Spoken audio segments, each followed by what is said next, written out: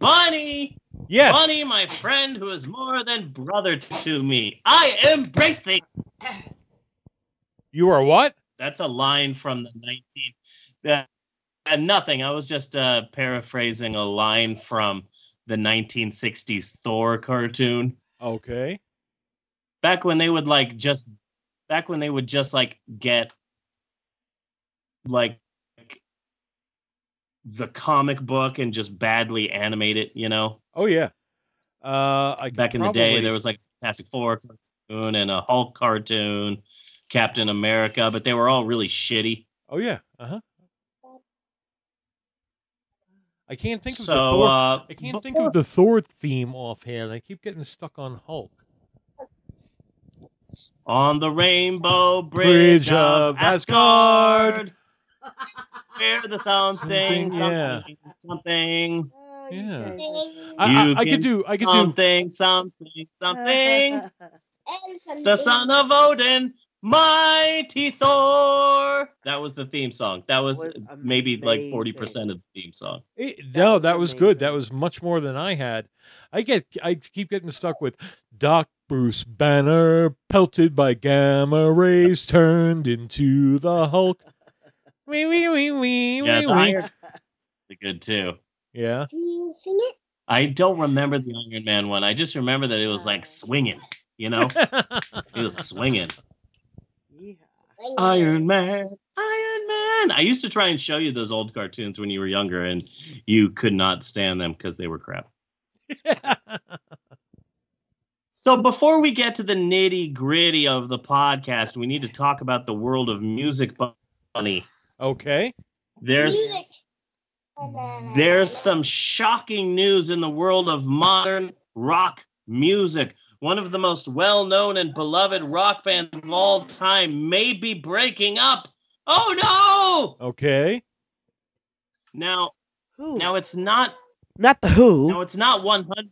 It's not 100% confirmed that this band is indeed breaking up. However, this band, the band members, they have never went their own separate ways. They've only recorded together. They've only recorded as a band, as a group.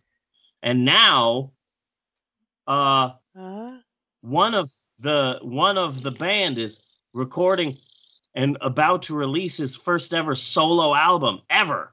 Okay. The first ever solo album from this band, and that usually doesn't bode well, you know? No, it doesn't.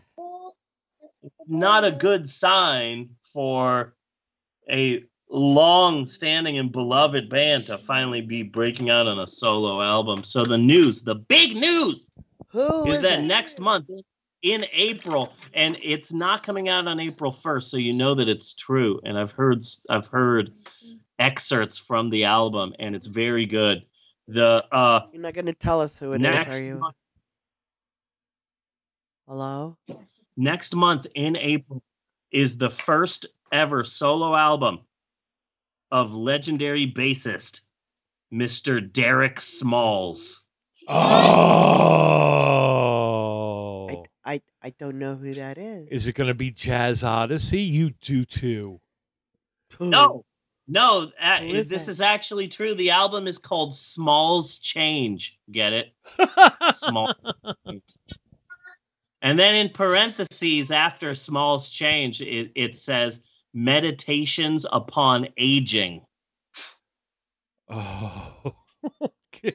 It doesn't bode well for the future of Spinal Tap. No, it does not. But Derek here's the Smalls. thing. Derek Smalls is the bassist for the legendary rock band Spinal Tap. So the album is ridiculously full of guest stars. Ah, okay.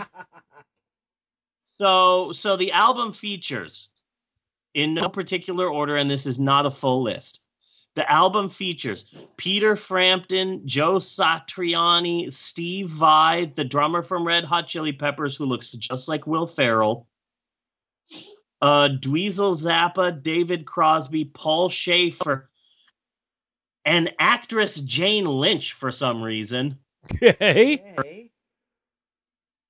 and just a whopping shit ton more people. So, Bunny, Yes. I know you must be super excited. We've had this podcast since the end of 2014. How many times on the Pope on Film podcast have you dreamed of a musical collaboration between the band Toto and the host of the show Hollywood Game Night?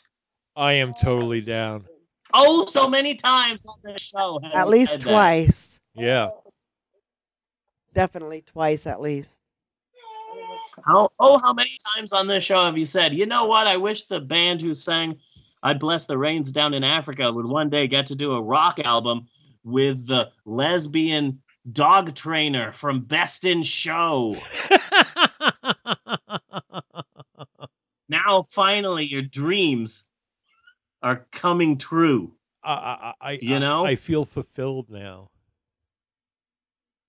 I've heard excerpts from the album, and it does sound pretty damn good. Yeah.